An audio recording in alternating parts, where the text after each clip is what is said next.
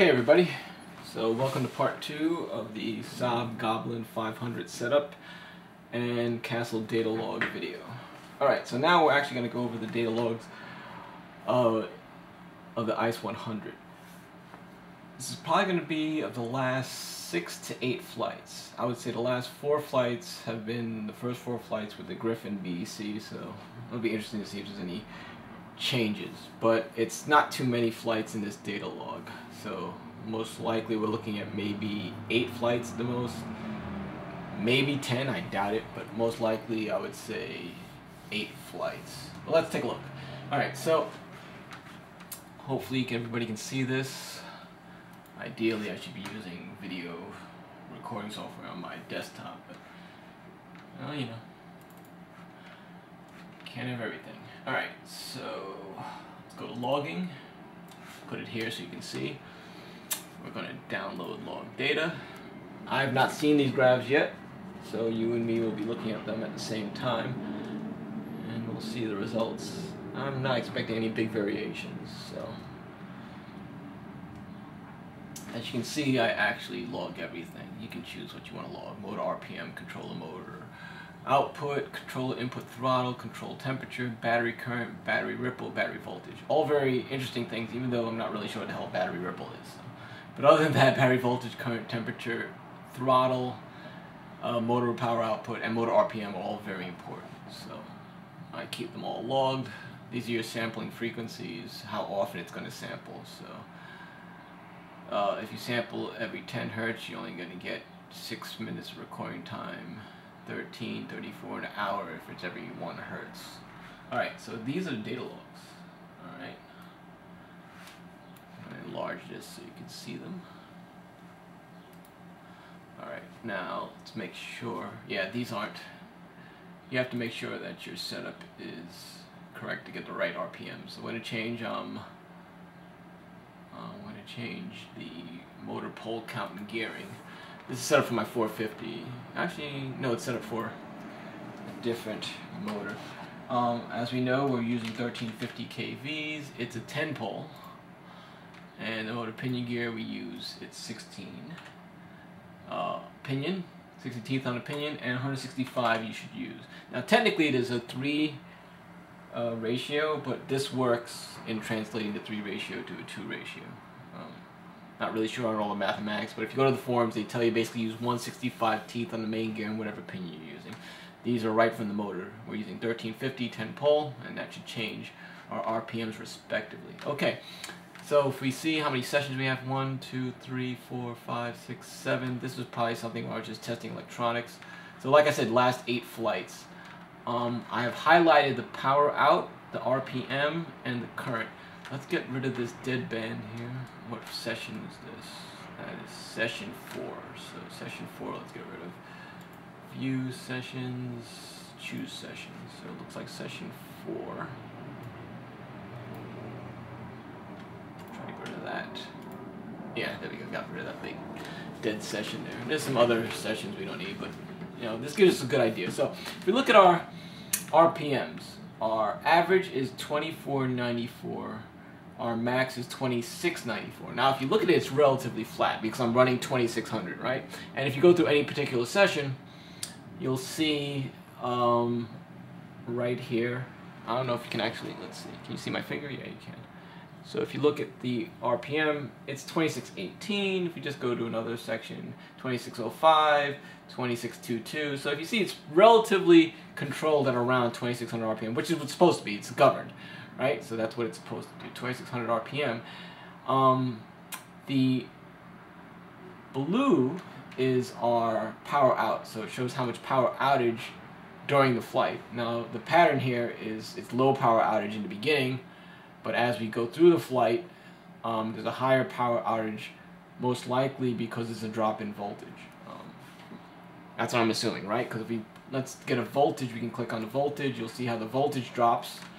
And so in order to make up for the voltage drop, we have a higher powered outage. That's what I'm saying from that's basically my understanding from basically surmising. It could be wrong. So if you want to correct me on that, if the power outage is getting higher for some other reason, let me know. But it looks like it's getting higher as the voltage drops. Voltage, I'm not going to keep that up there because you get too many things on these graphs, it gets confusing. The voltage is always going to drop, right? It's going to start high, it's going to drop, and it's pretty consistent throughout each flight. The average you can't really look at, and you can look at it, it gives you something, but it doesn't help because it averages in like 0 RPMs. So like for, you know, in the beginning of the flights, it averages this in, so when you look at that, that doesn't really give you a good idea. It gives you some idea, but it's not, you know, it averages in, you know, the points where you're putting on a canopy, for example. Like on the Goblin, it takes, for me, I don't know, a good 2 minutes to put on a canopy. So all this dead time, it averages in. So you got 0 RPMs for like a good 60 seconds, which it averages in here. So you know, you can't really look at the average to get an average. Let's put it what's actually going on during flight. It's just during, you know, when the ESC is turned on and when the ESC is turned off. Alright, so let's get rid of the voltage. Now here's what we're looking at. What's current? That is something we definitely want to look at. Now, if you look at it, for the most part, your meaty portion is right around here. And if you look at your current measurement, it's the average. Again, it's hard to look at the average because you got a lot of dead stuff. Like here, there's obviously 0 current. It's averaging, it says 35.4 amps out of these 8 sessions. 1, 2, 3, 4, 5, 6, 7, 8. Right? So out of these 8 sessions, it's averaging 35. And if you, again, you take into consideration of the dead area here and the dead area here, you know, the dead area is in the beginning and the end of flight, you're probably, the actual average is probably more like 40 to 50. But even 40 to 50 is fine because it's a 100 amp ESC. That's not the point of concern. The point of concern is this, these spikes. These spikes, if you look right here, the maximum is 111, which is actually, it's better than I was getting a little bit before. I was getting sometimes 120, 140. So right here, the maximum current that you see is 111. Now I'm wondering if that has to do, like these last 4 fights were with the new BEC. These are with the Griffin. So actually, I'm going to say this, the Griffin has lowered those spikes. I mean, this one over here looks like 51, but even that's fine. That's actually fine. 51 amps for 100 amp EFC, that's actually very good. So I'm actually, that was unexpected. I thought we were going to have, like here, these with the old BEC, the Castle Pro. I mean, literally, that's the difference between these 4 flights, which I know I only did 2 yesterday, 2 today. We're getting, you know, spikes of, what's that? Look at that spike is around 51 or 68 where my mouse is at, which is not bad.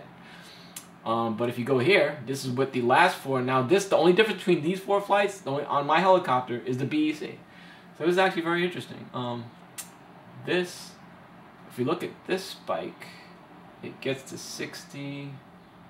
This spike is pretty high. It's well over 103. Again, within the rating, a little bit over if you consider it 100.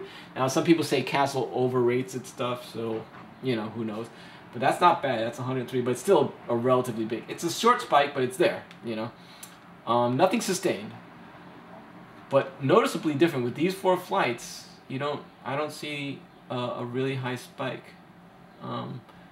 These 4 flights, at least these 2, definitely. This one seems okay, but these 3 did some spikes. That's not bad. Now here's the big concern, ladies and gentlemen. It's the temperature. Now I haven't put temperature up, you'll see.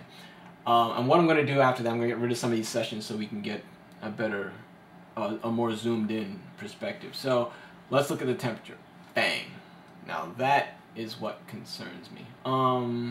Let's just look over here. These are one of the last flights. So if you look at the temperature, it's averaging, and again, the average is a little deceiving because you have these dead, you know, these spots where the heli isn't started up yet. The ESC is just starting. You're waiting for the heli to spool up.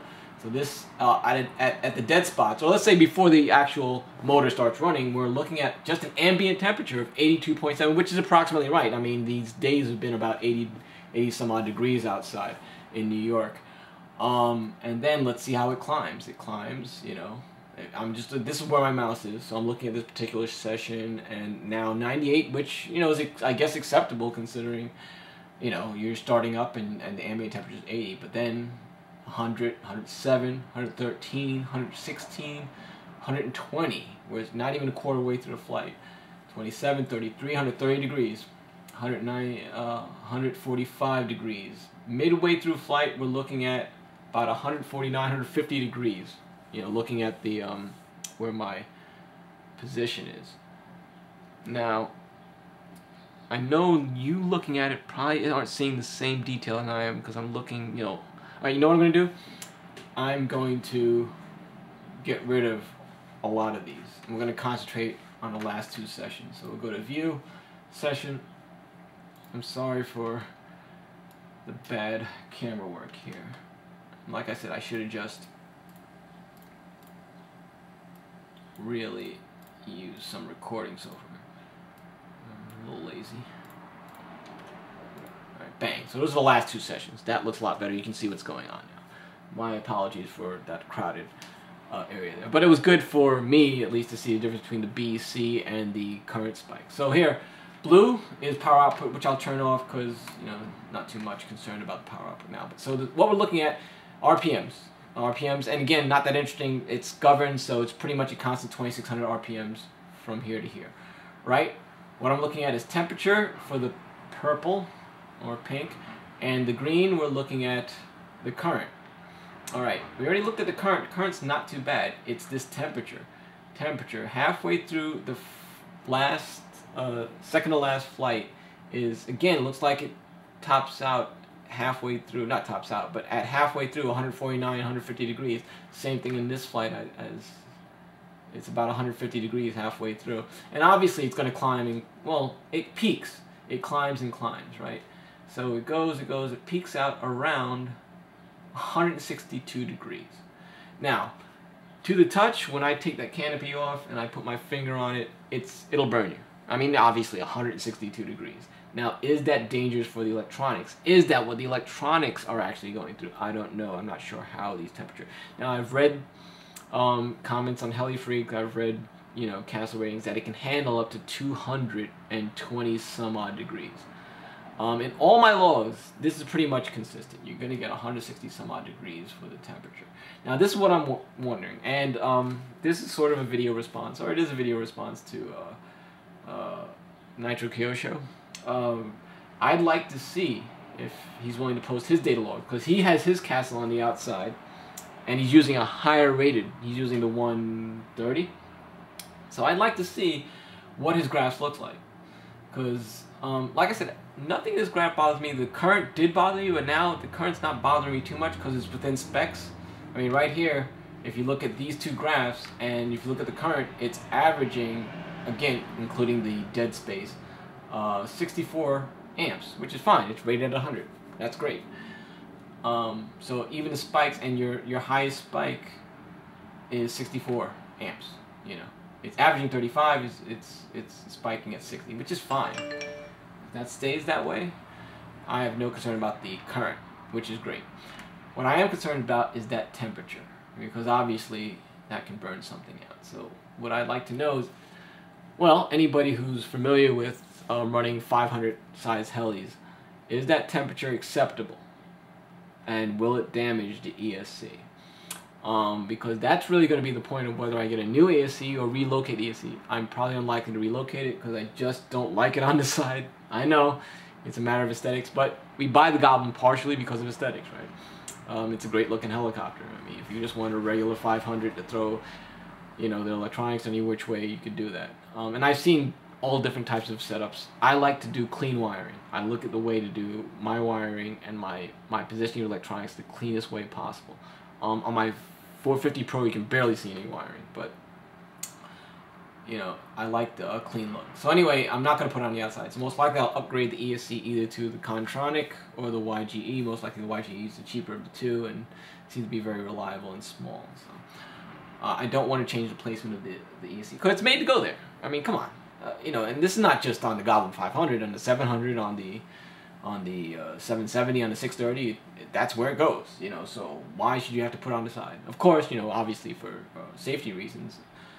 But if it's made to do that, and it's been, you know, the 500 is a new heli, but the 700, the 600 series, I mean, they're well tested. There's no reason why it shouldn't go there. I mean, Bert Kramer, I can't pronounce the name, Kramer. I mean, he flies it that way. I mean, why can't we? You know what I mean? So if Bert can do it, I mean, my mild sports flying and Bear 3D can certainly do it. So I just don't see any reason why it should be on the outside. Especially it has a heat sink. It's supposed to have some heat dissipation. Now, we do understand that there's no airflow through the canopy. That's just the way Goblins are designed. So here's my question. So is 160 degrees acceptable? Is the current acceptable? I mean, I look at it, it looks well within specs to me. The current looks well within specs and actually looks pretty good. I mean, again, what I do? I did some flips, I did some rolls, inverted hovering. I didn't do any funnels. I can do funnels, but not with the Goblin yet. No TikToks, nothing like that. So, I mean, that's what you're looking at in terms of flight, so there should be nothing. I should have done some punch-outs, but I didn't, so that's not here. So maybe that would have wider current spike. Let's see. Anything else? There's nothing really. I mean, there's other stuff. Voltage, like I said, is not that interesting. It's just, obviously going to start and go down. It starts at what? Should be what? 24, right? 25 and go down to, we can look at the end. 22. Alright, so yeah, voltage is not that interesting. Current's already on there. I don't know what ripple is. If you want to explain to me what ripple is, go ahead. Watts. Watts seems to mirror current to a certain degree. I can turn off current. We can look at watts. I mean, it doesn't really seem any big wattage draws either.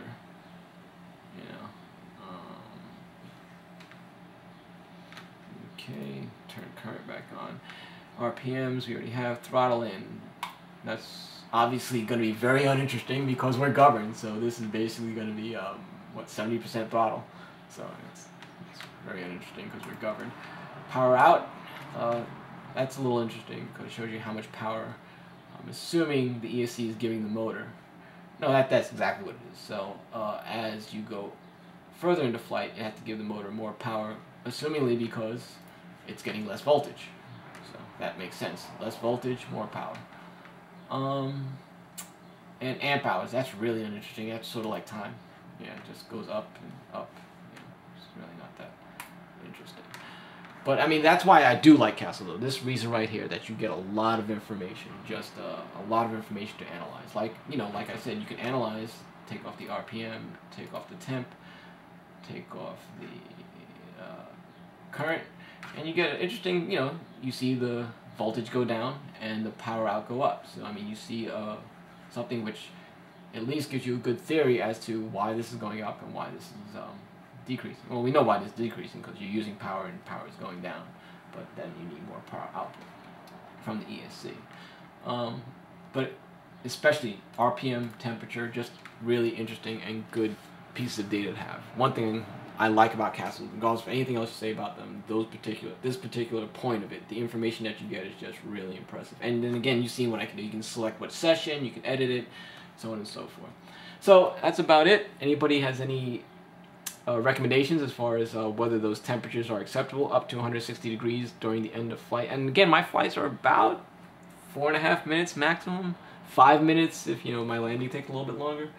So I'm not flying it very long. So you could probably, if you did, you could probably get, if you did real mild flying with 5,000, I'm using 4,000 milliamp 40C relatively cheap batteries, guys. I'll admit that. Turnigy. I only got one, so I have some more on order. So I know the guys using the pulses and the guys using better batteries, they might have different graphs. And again, that's where the Castle comes into play. At least these graphs are good to look at. But for right now, the batteries seem to be relatively solid. Or battery, I should say, relatively solid. All right, I don't want to go keep blabbing. You see what you got, and let's see. Any information? Any responses? Any comments? If you think I'm an idiot, go ahead. I live in New York. I've been called much worse. So let me know what you think. But really, let me know basically the temperature is what I'm concerned about and the current. Alright guys, so until next time, which there probably won't be because I'm not a big video YouTube guy. See ya.